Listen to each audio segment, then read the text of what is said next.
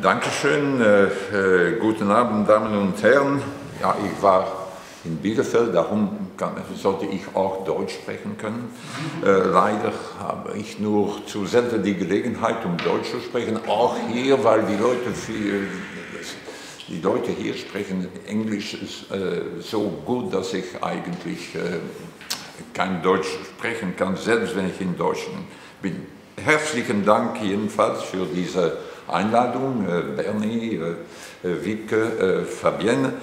Diese Einladung, um über eine einfache Idee, einen einfachen Vorschlag zu reden, einen Vorschlag, der in den letzten Jahren in der ganzen Welt viel Interesse geweckt hat, aber der vielleicht als Folge unserer heutigen vielfältigen Krisen vergessen sein soll.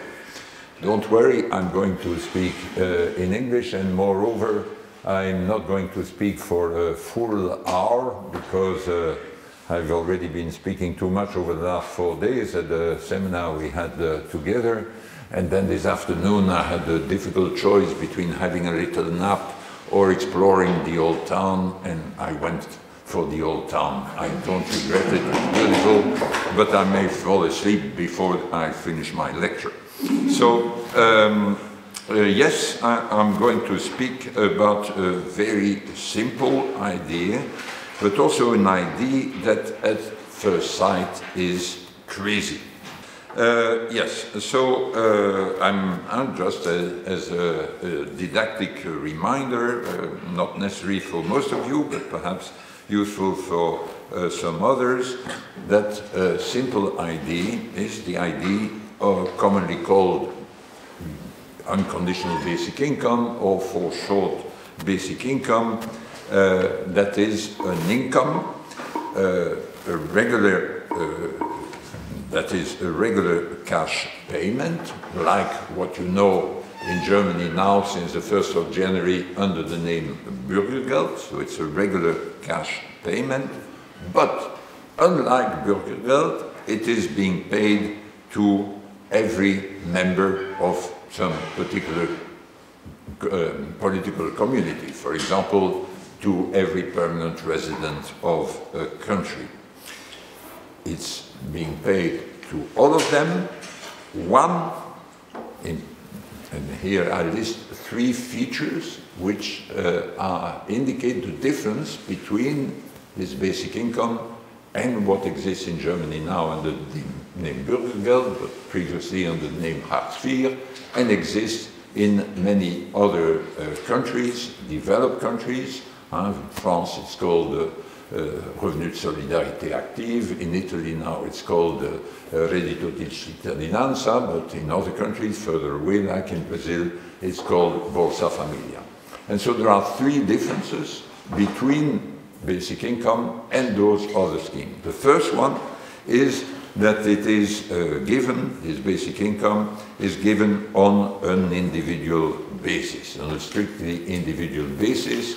You don't need to know who you live with in order to know whether you are entitled to it and what level of benefit you are going to receive.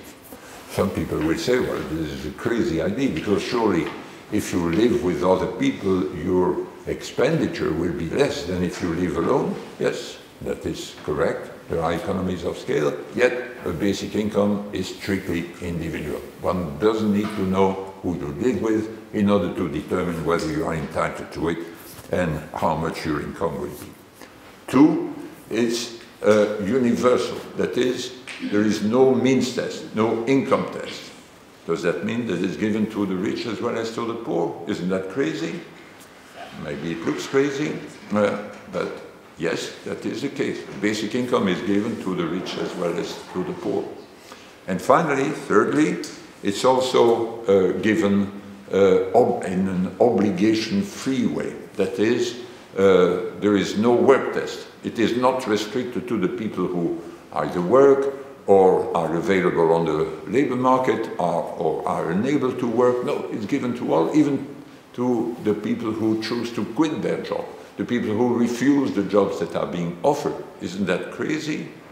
Perhaps it looks crazy, but that is what it is. A basic income is strictly individual, it is universal in the sense that there is no means test, and it is obligation-free in the sense that there is no work test. Now, it looks crazy, it's not so crazy, and so along with other people around the world, I've tried to explain why it's not so crazy, and so the last time I tried to do that in a systematic way was in this big book with lots of references at the end of the book for the hard workers who want to really look at issues in detail. So we published this with a younger colleague, we published that with Harvard University Press. Since then it's been published in 11, I think, different languages.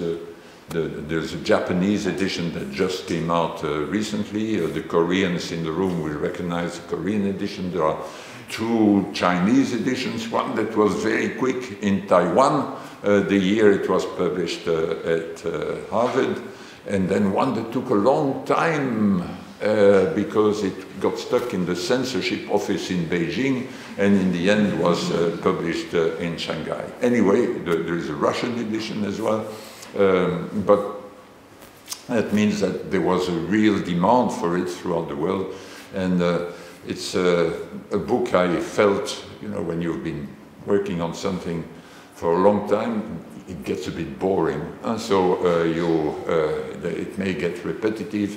And so fortunately, as was mentioned by Bernie, I did work on many other topics in between, but I felt I had a special obligation towards that idea, because as the idea was becoming more popular, there was more and more fake news about that idea, used by the supporters and by the critics. There were more and more flawed arguments about it, and I thought it was important to produce a book that could be provide reliable information and reliable clarifying arguments on all aspects of that idea, from the history to the ethics of it, the philosophy of it, the economics and the politics. So I won't spend time this evening explaining why I think, and other people, including the people working at FRIBIS, think it's not that crazy an idea. But I shall just note at this point that this idea became recently, but only recently, very popular. I say only recently, so initially, I mean, if you go back in history, there were a couple of people in the 19th century who had that idea, very end of the 18th century, 19th century, but no one listened. Then there was a bit of a debate in England after the First War, it died out. There was a bit of a debate in the United States in the late 60s, it died out. And then there was a debate gradually starting in Europe from the early 80s, but initially it was a matter of a few activists, a few academics interested in this idea. And then it really exploded in 2016 because of a conjunction of different things. Of course, it's not by chance that this happened at the time, there are underlying trends, but what happened in 2016 is that at about the same time, you had a national referendum in Switzerland that was initiated by various people, including one in the room, namely Enno Schmidt, who is standing there at the back. There was first a collection of signatures, etc., and then there was a referendum. The proposal was defeated, but many people in the world said, if even the Swiss are considering that idea, there must be something in it. And then you had shortly afterwards, about the same time, the announcement that a right of center government in Finland was had decided to have a basic income experiment. In fact, the most serious, the most sophisticated experiment on basic income ever was going to happen, was decided in 2016, was going to happen in Finland. And that actually happened then between the 1st of January 2017 and the 31st of December 2018. And then, as if that was not enough, you had the candidate for president from the ruling Socialist Party in France, Benoît Hamon, won the primaries, and so he first won the primaries with as his central proposal le revenu universel, universal basic income. And he was standing for the primaries against the standing prime minister at the time, Manuel Valls, defeated him, and then went for the general election against Macron, among others, and there was pathetically defeated, if I must say. But again, if even the candidate for the ruling party in a country like France is defending that idea, advocating that idea, also galvanizing the enthusiasm of so many people, people say, well, there must be something in it, even if he's defeated. People not only in France, not only in Switzerland, not only in Finland, started thinking more seriously about that idea. And then the story wasn't finished, and then we turn to what Bernie was alluding to. Then you had the pandemic in 2020. And then and what happened? In a number of countries in the world, people were saying what we need is an emergency universal basic income. Meaning by that, something that would really be given to everyone, because you suddenly had all these people who were not properly insured because they never expected this to happen to them. Many people self-employed, in a number of countries, people in the informal economy who were suddenly deprived of any means of subsistence. Now you could imagine very finely targeted measures that would reach only the people who had lost their livelihood, but you needed it urgently. And so what happened? Even in the United States of Donald Trump, you had then, for a number of months, an income that was sent to people, strictly individual, no household test, to universal, no means test, the rich and the poor received it. And 3, obligation free. It was given to the people who were working, who were looking for work, who were not looking for work, the housewives, the students, everyone received it. So you had, in the US, essentially, there were, needed some qualification, you had suddenly what so many people said, it's impossible, it's a utopia, and so you had it for a number of months. And so as a result of all that, so of what happened in 2016, and then what happened in 2020, and in between you had also Andrew Yang in the United States, that was for the election of 2020, also a presidential candidate for the primaries of the Democratic Party. He was defeated, but nonetheless, he again, his central proposal was this idea of universal basic income. So the pandemic then looked to some extent, it was a fantastic booster for the prospects of universal basic income. But I have to disappoint those who thought so, for the pandemic also damaged those prospects, and even more so today, as the pandemic has been joined by 2 other major crises, namely the climate change crisis, which of course is much older, but acquired even greater salience recently, and 2, was also joined even more recently than at the beginning of last year by the war in Ukraine. And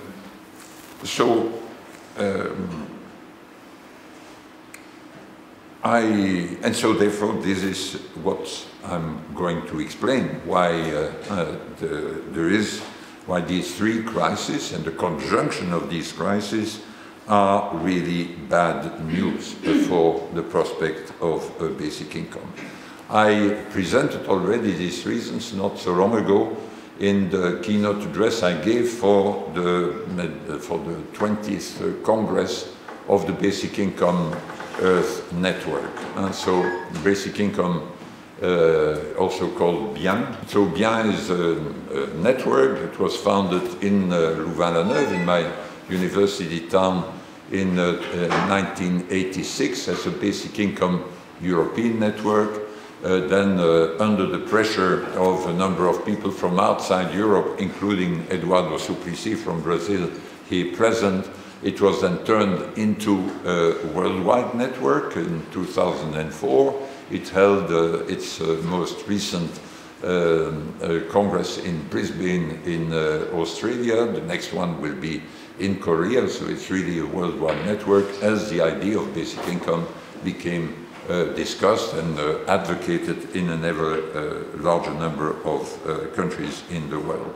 But I choose also in this address to people who worldwide who are in favor of basic income, in this address I wanted to convey the bad news from basic income, which I do this evening to an educated, more or less general public, but I found it important to do that also for basic income advocates, because I believe that it is of decisive importance for the strength and therefore the success of an idea, of a proposal, of a cause, that it should not be shielded from bad news, that its advocates should be honestly exposed to real difficulties and real objections, however unpleasant that may sometimes be. So, what are the reasons for believing that the current threefold crisis is bad news for universal basic income? And there are two aspects which I want to go through. One concerns the enhanced competition for public resources, for public expenditures, coming from all three of these crises. And secondly, there is, perhaps more importantly, a negative impact on the productivity of labor.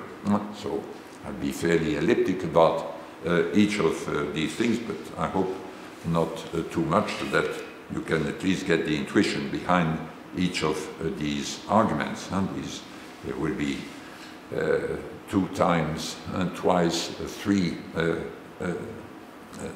arguments, and so in each time for these 2 aspects, one corresponding to each of these crises.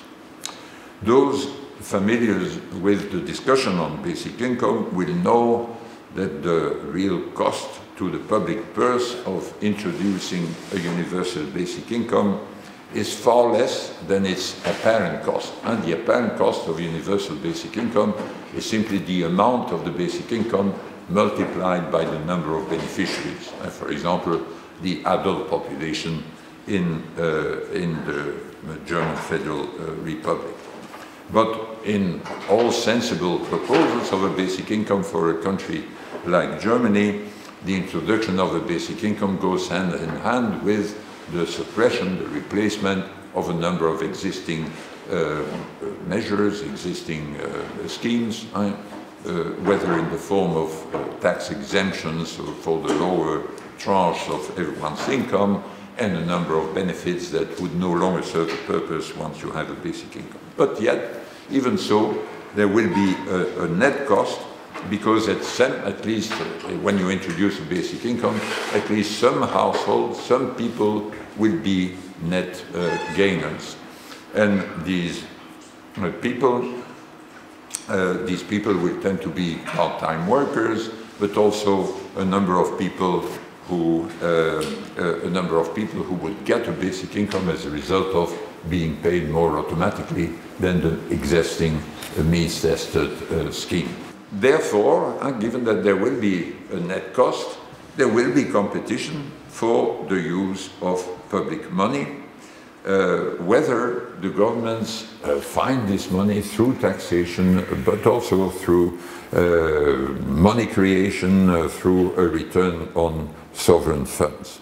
So let's quickly look at the form taken by this enhanced competition for each of these crises. Climate change first. No doubt some people are saying, how can you spend that money on unconditional benefits when we badly, urgently need public investment to address climate change? For example, to provide insulation on a massive scale in public housing, in order to be able to, for poor people to save energy on heating. So why waste all that money instead of directing it at these urgent needs? The pandemic. Other people, perhaps the same people, will say, how can you waste all this money on unconditional benefits when we urgently need to prepare for future pandemics by investing in precautionary stocks of masks, of medical equipment, by providing a sufficient number of intensive care units, also by recruiting more healthcare staff and paying them better. Moreover, people will say, if you introduce a basic income, this will lead some of these nurses who do a hard job to reduce their working time, and in order to recruit enough nurses, you'll have to train more nurses, you'll have to pay them better in order to attract them to this job, and all this will be very expensive. And if you do all that, there will be no money left for basic income.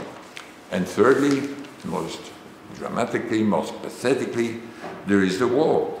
Other people again will say, how can you waste that money on unconditional benefits when we urgently need to increase our military spending, as was decided in Germany and in many other countries, in order to support Ukrainian resistance, in order to strengthen our own defense here in Europe, in order to rely less on on American military interventions. Indeed, some have proposed,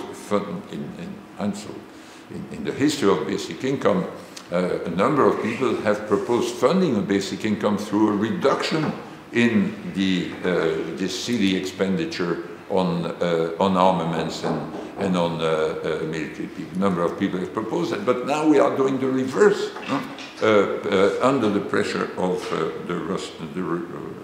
the war between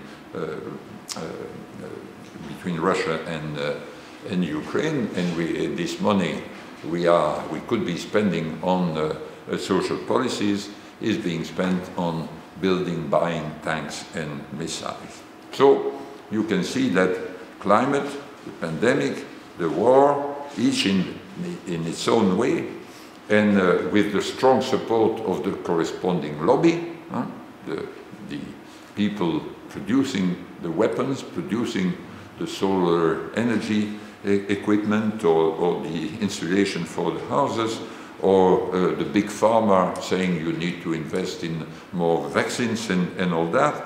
So you can see how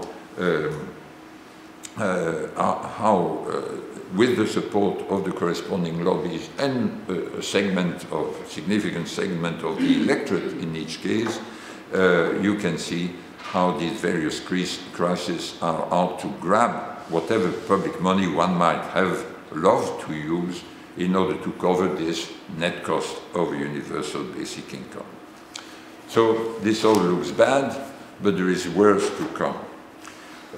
For climate change, the pandemic and the war also not only suck public resources, but they also depress the productivity of labor.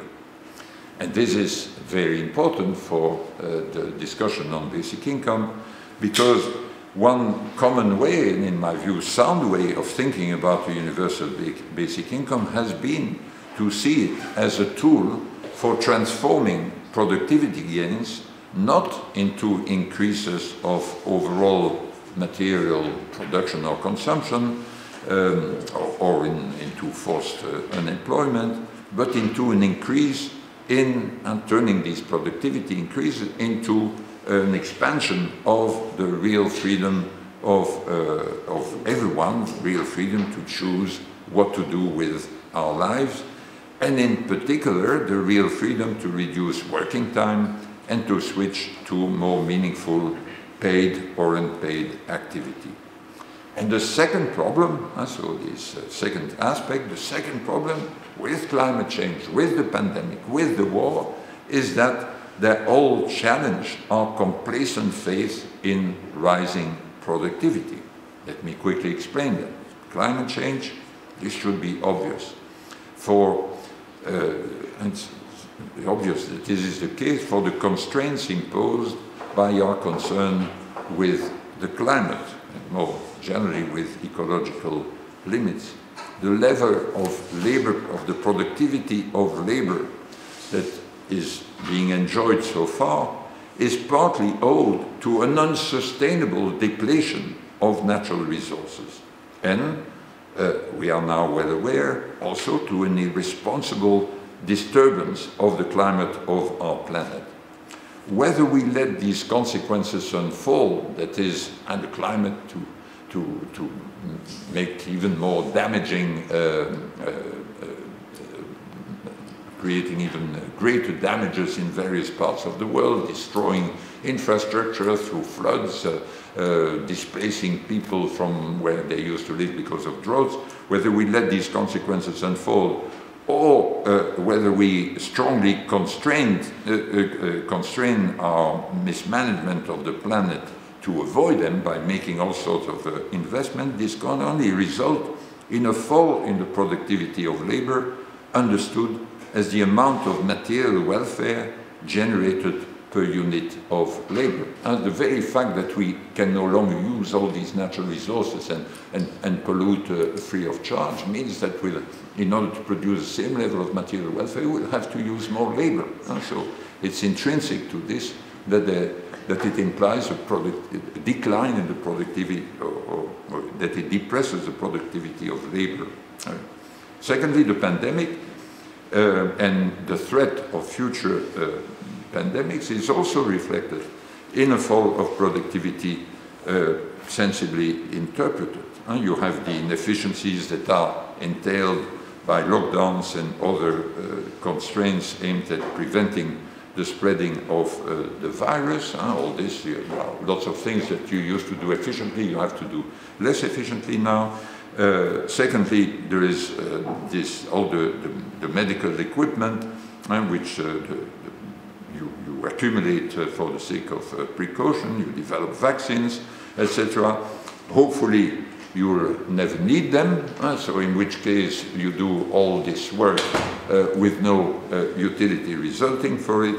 And in case you do have to use all this, you may say, well, then it's a contribution to GDP.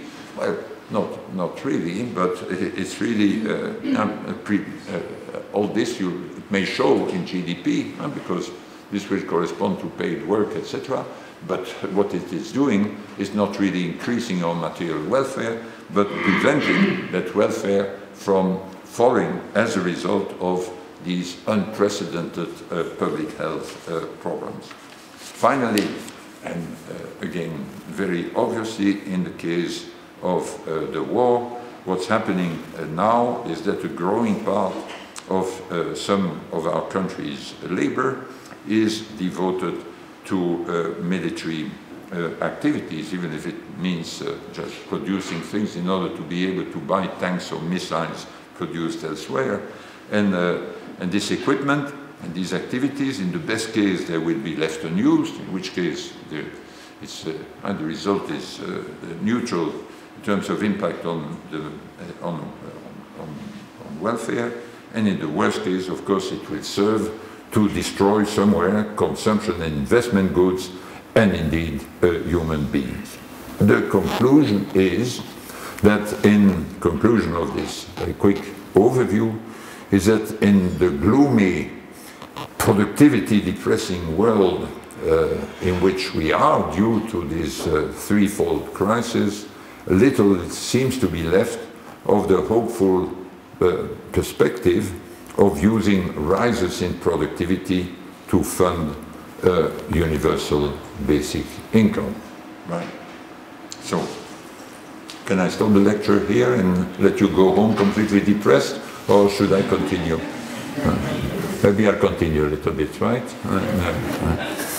So, yes, I shall continue because yet, a universal basic income has lost none of its relevance, quite of the contrary even, because of three arguments. I'm now going to formulate three arguments that may not capture our main reason for supporting basic income. I'm not here giving an overview of all the reasons we may have to support a basic income, especially the most fundamental ones, may not be explicitly formulated, but these three arguments are key in today's public debate and are stronger than ever in my view.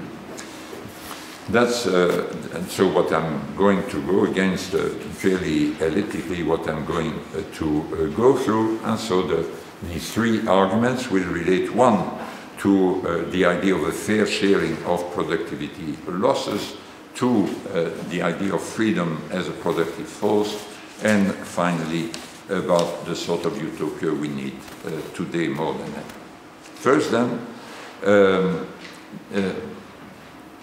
it's important to see that the universal basic income can not only operate as a liberating way of sharing the benefits of productivity gains, a way in which this has often, people have often argued in favor of basic income, but the universal basic income can also operate as a simple and at least a roughly fair way of sharing the cost of productivity losses.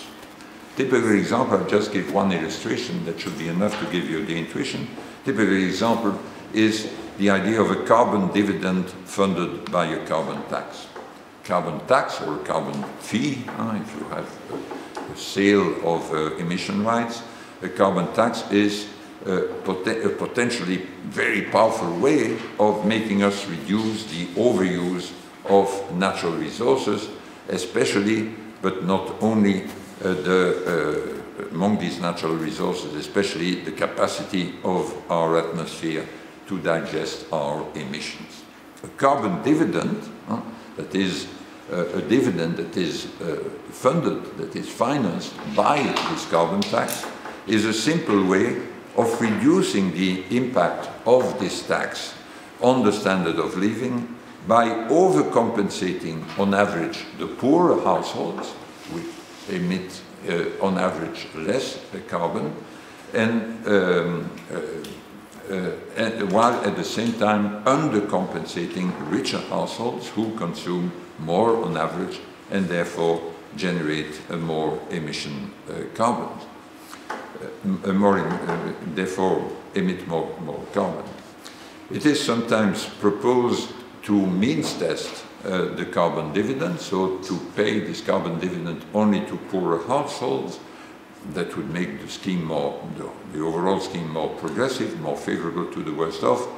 But a uniform dividend has, of course, the advantage of greater simplicity, of greater legibility, and of not deepening the poverty trap, because if you give it only to the poor, well, as soon as they become a bit less poor, they lose the advantage of this dividend, and also of not requiring some sort of arbitrary cut-off point.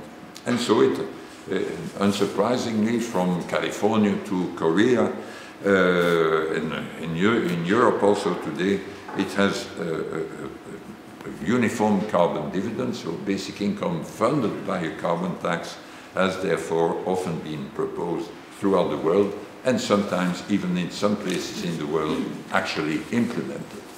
So that's the first reason why people keep coming back to this idea of basic income, precisely because of the ecological challenges we face. Secondly, and more importantly, far more general argument, freedom as a productive force. The fact, first it's important to understand that the fact that all three crises, for the reasons mentioned before, put a strong downward pressure on labor productivity does not entail that labor productivity will decrease. Why not? because this downward pressure could in principle be offset by technological progress by technological progress in general, particularly the progress of automation, of robotization, by also various forms of resource-saving technological advances that are precisely prompted by a modified price structure due to carbon tax, etc. Moreover, and so, first point is that it's not because the three crises lead to, not because the three crises depress the level of labor productivity, that labor productivity will decrease, because there are other factors affecting this labor productivity. Moreover, and that's the key point, universal basic income itself can be expected to boost productivity. The freedom it gives by providing basic economic security is a productive force for two sets of reasons, which I'm quickly going through. First, the security it offers makes it possible to better use and to better mobilize the existing human capital. In other words, to use less of people's productive capacities. Three dimensions of that, three aspects. First, as the Finnish experiment has illustrated very convincingly, perhaps more rigorously than anything else, the security deriving from the unconditionally of the transfer. When you go from a system like a bill, you get to a really unconditional one, reduces the stress of the long-term unemployed, some of the most vulnerable, and therefore enables them to use, and that was shown also by cognitive psychologists, enables them to use a broader mental bandwidth, to think more clearly, to make more rational choices, to have a more positive view about their future, and thereby to use better, to make a better use of their own capacities, which otherwise are completely destroyed by the stressful situation in which they are. That's one. Secondly, the sheer fact that you could reduce your working time or interrupt your career when you feel you are reaching your limits can allow you to avoid a burnout, and in the end it will enable you to work longer than you would otherwise have been able to do. Again, it's very, for the people in work now, I'm not speaking about the unemployed, and the very fact that you have this possibility of reducing more easily your working time maybe is one of the factors that may, by avoiding burnouts or similar bore-outs, also enable you to work longer and therefore to better use your own human capital. And finally, there is this idea of universal basic income, to use Mark Zuckerberg's expression, and the boss of Facebook. He said the universal basic income can work as a cushion to try new ideas, or what's sometimes called in the Silicon Valley, basic income is a sort of venture capital for the people. It enables people to take productive risks and therefore to make also better use of their own human capital. But it's not only the unleashing, and basic income doesn't only help to unleash existing human capital, it also boosts the development of human capital, of productive capacities. I mentioned three aspects.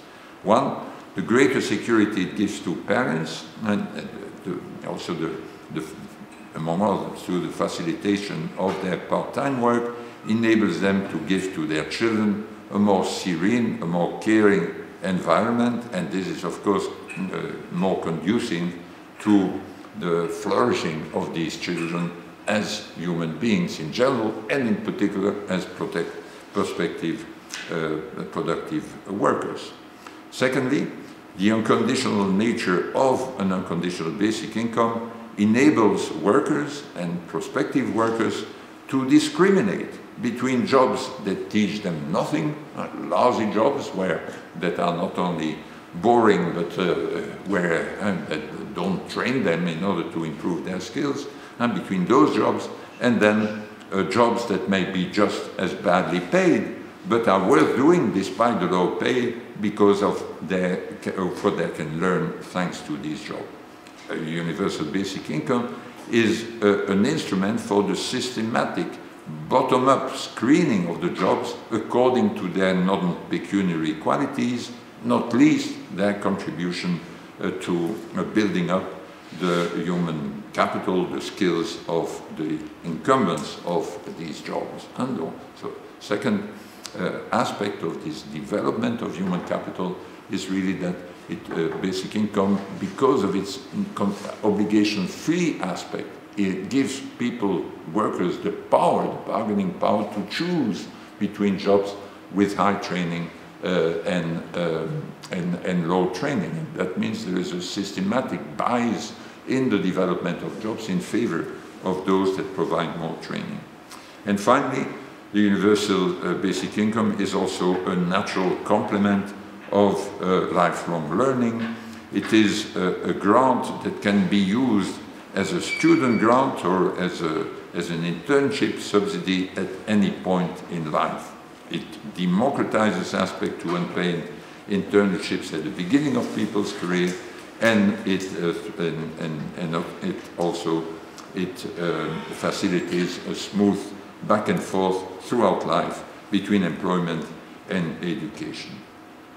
Of course, no precise figure can be put on the size of these 6 effects. And indeed, how much of an effect each will have, each of these dimensions will be very sensitive to local circumstances and to accompanying measures.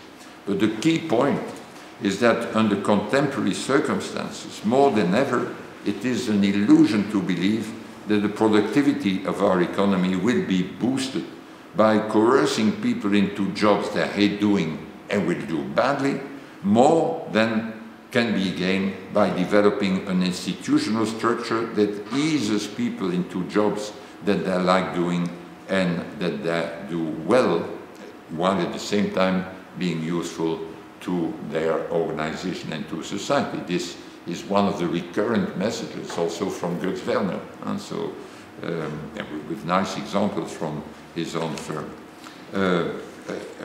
Universal basic income is an important ingredient in this institutional structure that can help achieve that. So, to sum up at this second and last argument, the undesirable negative impact of today's threefold crisis, climate, pandemic and war, and the undesirable negative impact of these crises on productivity doesn't mean that productivity must decline, in part because of independent technological developments, and in part because the universal basic income itself can contribute to boosting productivity through these various channels. I should note, just briefly note at this point, that in several countries attempts are made on and off to micro-simulate the introduction of universal basic income in order to assess its sustainability and desirability. One such attempt was made recently in Germany in 2021 at the request of the Bundesfinanzministerium, then headed by the current Chancellor Olaf Scholz. But prompted, and this attempt was made because it was also prompted by the then recently growing popularity of the idea of basic income also in Germany. This Gutachten is explicitly motivated in this way. This report to the German government was examined then various scenarios and concluded that a basic income is unsustainable, at least at a level that promises Existenzsicherung für alle, so that is sufficient to live on. Such exercises, as was done in this Gutachten, are very useful. First, to estimate in purely static terms, that is, assuming no change in economic behavior, in labor supply, First, to estimate the impact of various reforms, various scenarios on the distribution of income between different types of households and on the tax rates they face. It's also useful to estimate as reliably as possible the likely impact on the supply of labor of different segments of the active population. And so their participation in the labor market and how much hours they are going to work. But there are all sorts of reservations that have to be made because of the assumptions that enter these dynamic models. And the most fundamental limit of the relevance of all this is the fact that the most important dimension in the economic discussion of universal basic income is simply ignored. And this most important dimension is the impact on human capital mobilization and human capital development. So my third and last argument I announced is about the sort of utopia we need, especially in darker, in gloomier times. We need not just vague dreams of a better world, but we need concrete, realistic, sustainable utopias. Especially in an uncertain, crisis-ridden, shock-prone world, we need a utopia of security, the sort of security that can be provided by a reliable income, by a sturdy floor, and by the facilitation also of the regular updating of one's skills. Especially in a world in which we can expect our freedoms to be constrained by the need to address climate change and other ecological challenges, constrained also by the need to prevent the spreading of pandemics, constrained possibly even by the increasing threat of terrorism and war, especially then in a world in which our freedoms are being constrained, we need a utopia of greater freedom, precisely rooted in the greater security which a universal basic income would provide. Don't misunderstand me. This utopia of freedom is not a utopia of dolce vita, of self-indulgence, of laziness. Yes, a universal basic income will enable the most stressed among us to relax. It will enable the most challenged among us to slow down. It will enable those currently stuck in lousy jobs to escape from them. But the challenges of our societies, the challenges of our world today are formidable, in particular, but not only those stemming from the three crises I discussed. And to address those challenges, every one of us is useful, every one of us is needed, every one of us is urged to do their share, not least those who, as most of you in this room, have the privilege to be highly educated, not least those, most of you in this room, who have the privilege to be born in an affluent part of the world. The plea for universal basic income must therefore be go hand in hand with a plea for mobilization. But mobilization doesn't amount to conscription into full-time, lifelong wage labor. The possibility for all to access a meaningful paid job is important, and universal basic income is meant not as an alternative to it, but as a way of achieving it under current technological and economic conditions. But the best societal contribution one can make in some dimensions, in some periods of our lives, can take the form of an unpaid activity rather than of a paid job, and that too, a universal basic income is meant to facilitate. So, to conclude, yes, climate change, the pandemic, the war are bad news for a universal basic income.